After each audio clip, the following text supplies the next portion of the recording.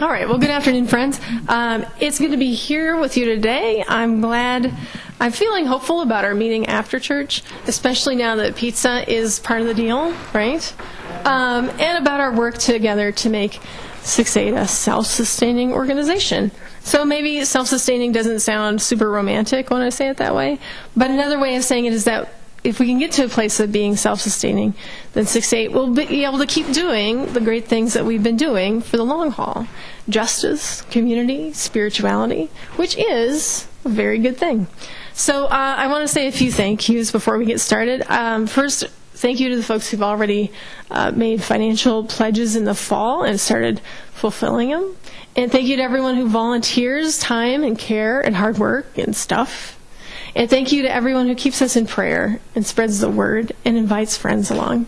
And a special thank you to Emmanuel for all the work he's put in this year, especially in the last few weeks. And dealing with, in this week he's probably gotten 18 emails from me. I'll be like, oh, did you think of this? So thank you, Emmanuel. So all this together has been invaluable for our success. So that's all. So that's enough for now, I think. But let's pray. Please pray with me. Loving God, you promise water to all who thirst. Give us the water of life and strengthen us for your life, a life of trust, gratitude, and hope. We pray in Jesus' name. Amen. So as a part of my ordination process, years ago, I went to a career counseling center to undergo a battery of tests. And one of them was called the MMPI. And the basic idea, do you know what this is? Okay, so the basic idea is to see if I have any undiagnosed mental health problems, right? And some of the questions are, it's good that they check pastors for these things, right? All right. And so some of the questions are a little weird. They're things like, do you ever have sensitivity or soreness on the top of your head? And you're like, what is that? All right. Or maybe more obviously, do you ever hear voices of people who aren't there? I think they just went out, came right out and asked that. And it was pretty clear to me what the answers to those questions should be, right? But there was one that I just didn't know what the right answer was. And that was, I know who is responsible for my problems. And you either answer yes or no. Because on the one hand, if I say no, then it means I'm not really willing to take responsibility, right, for the various problems I have in my life. Maybe the ones I could do better about addressing. But on the other hand, if I say yes, doesn't it sound like a little paranoid? Like, yes, I know who it is, and it's the CIA, and they're in a conspiracy with the UFOs, right? So it could go either way, kind of, Paranoia, irresponsibility, choose your poison. So if I remember right, I think I went with paranoia. Yeah, that's right, paranoia. Hooray! Well, I don't know. Maybe that was the right answer. I don't know. No one ever gave me the answer sheet. But the question of who is to blame or who's responsible for our problems is one that has a long, long life in human history. So many ancient religious traditions included ritual sacrifice as part of their worship, as a way of assigning blame and relieving the tension that we all deal with when we have to live with each other, right? After all, it's not easy, if you're not of the most mature mindset, to be upset when your friend has a bigger herd of goats than you do, or a better campsite overlooking the river, or when they have a nicer house or a newer car, or when they become the youngest president in the history of the National Council of Churches, or a keynote speaker at a big church meeting you go to, or they manage to do the exact thing you're trying so hard to do, but clearly they're doing it much better, with a much better sense of organization and lots more help, and wearing better clothes. For example, I'm just putting out imaginary scenarios here. None of this is real, right? All right. Anyway, you could laugh at that. Okay. So in our story today, the chief priests and the Pharisees are dealing with some of their envy of Jesus. He's preaching an amazing word from God and from himself as God.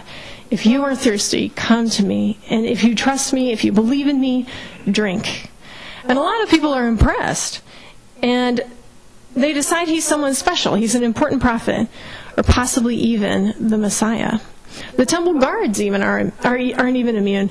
When their bosses question them, why didn't you arrest him? Their response is, we've never heard anybody talk like that. It was amazing. Did you see it? And you can tell that these authorities aren't thinking logically anymore, that their fear and their jealousy is getting the best of them. Because when Nicodemus tries to call them back, to encourage them to live by the law and by their better angels, they turn on him too. Doesn't the law say we should listen before we judge? Nicodemus asks. Oh, are you from Galilee too, Nicodemus? They shoot back. He can't be the prophet if he's from Galilee. It's in the Bible. God said it. I believe it. That settles it. Right? They're closed down. And it's a sign of what we know will happen when they do get to manage to get their hands on Jesus. And he becomes a human sacrifice. Because eventually that's where this story leads. It's not an official practice at the temple in Jerusalem, but Jesus' death and the death of hundreds and thousands of others in Judea, in a Judea that's occupied by Rome and bursting at the seams with tension, are in many ways human sacrifices. People killed not because they really deserve it or because they're so dangerous to their fellow human beings, but because they've been assigned the blame. They're going to stir up rebellion. They're going to upset the system we're working so hard to maintain. And so for the greater good, they have to die. Jesus has to die.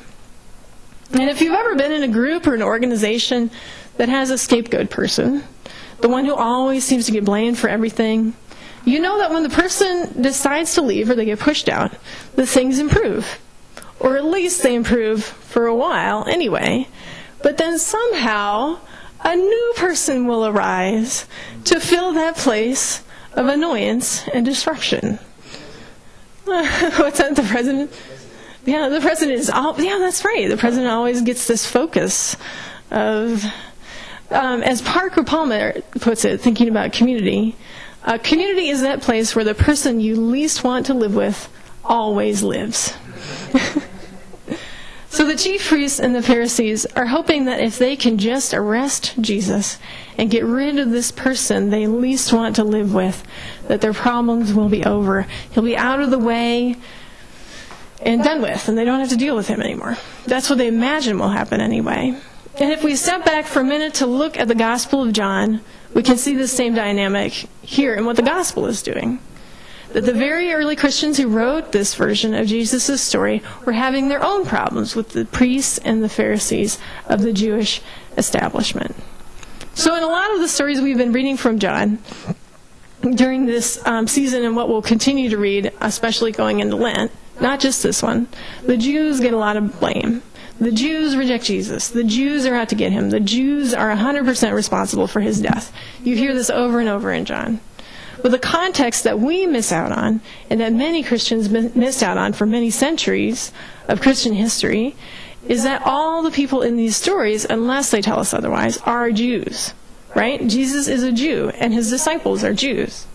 And he and they are living out their identity as Jews. Even the community where the Gospel of John was written was a group of Jewish Christians. But they were in the middle of a fight with the Jewish establishment of their day, and they're feeling rejected and cast out and angry. And when Christians in later years lost sight of that context, we started doing our own scapegoating of Jewish people. We didn't see a key and central point of Jesus' death and resurrection, which is, stop scapegoating.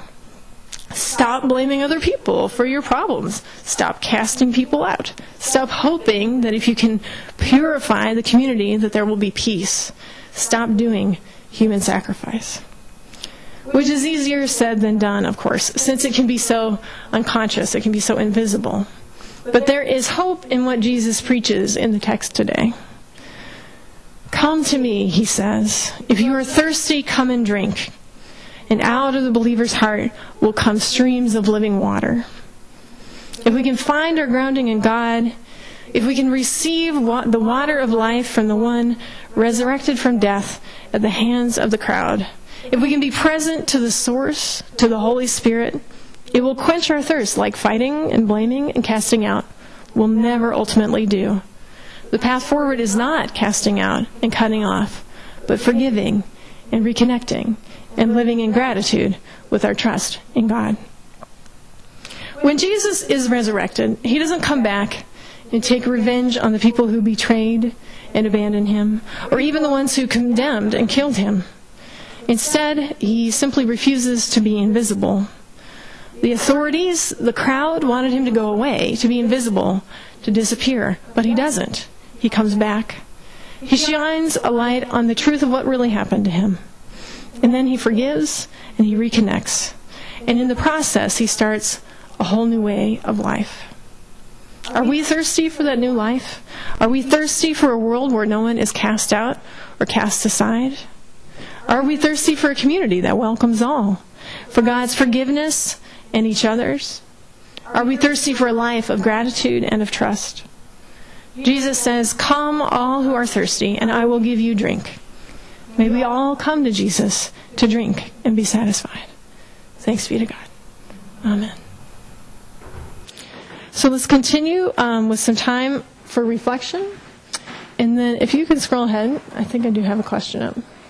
So why is it so tempting to blame other folks or to get into picky fights? And as always, general response to the sermon.